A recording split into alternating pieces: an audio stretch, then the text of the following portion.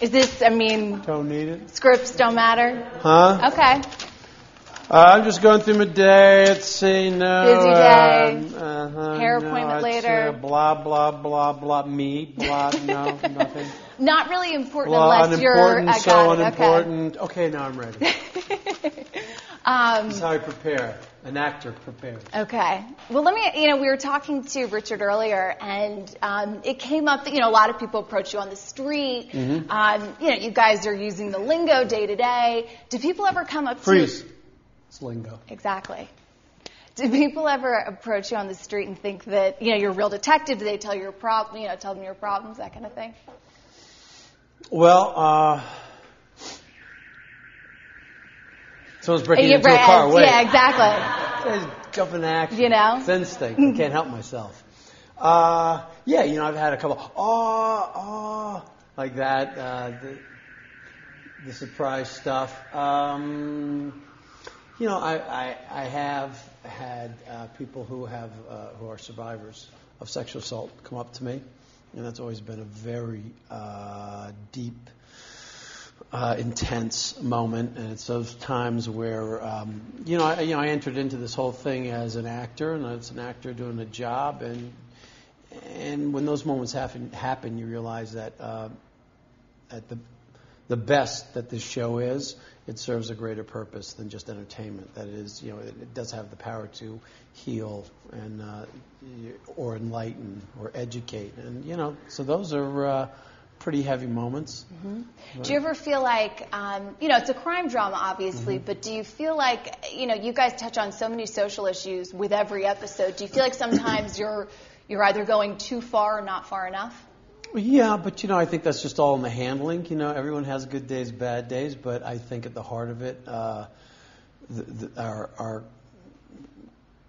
core mission is coming from a good place, which, as I said, is to be kind of current, up to date on what's happening, the ebb and flow. I mean, where does technology fit in society? And now you have online predators, and it's a whole new dynamic of.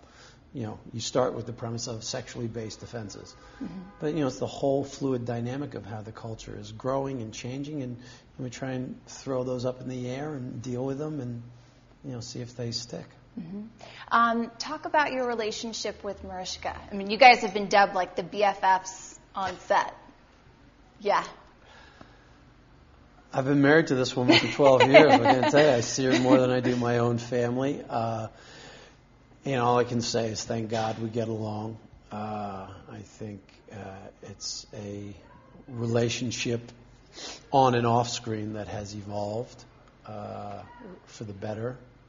And I think with evolution, nothing is ever just kind of a straight line, nice and easy.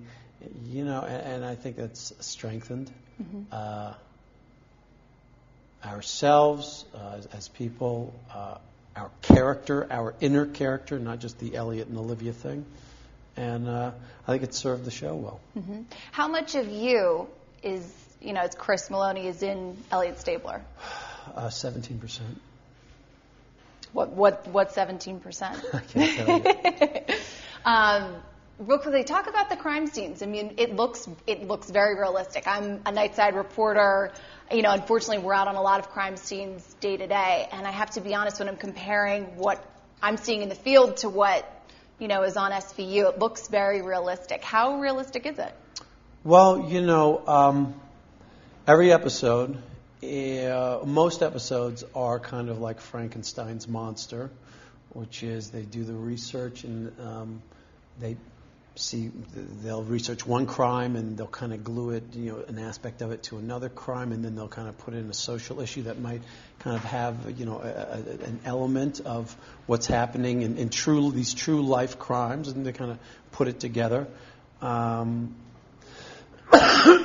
far as how we do it, let's be honest, the justice system is a long and winding road, sometimes taking years, so we conveniently compressed. But, we do the best we can. And look, the highest compliment I've ever been paid are when cops stop me on the street and go, hey, you do all right. Hey, you're pretty convincing.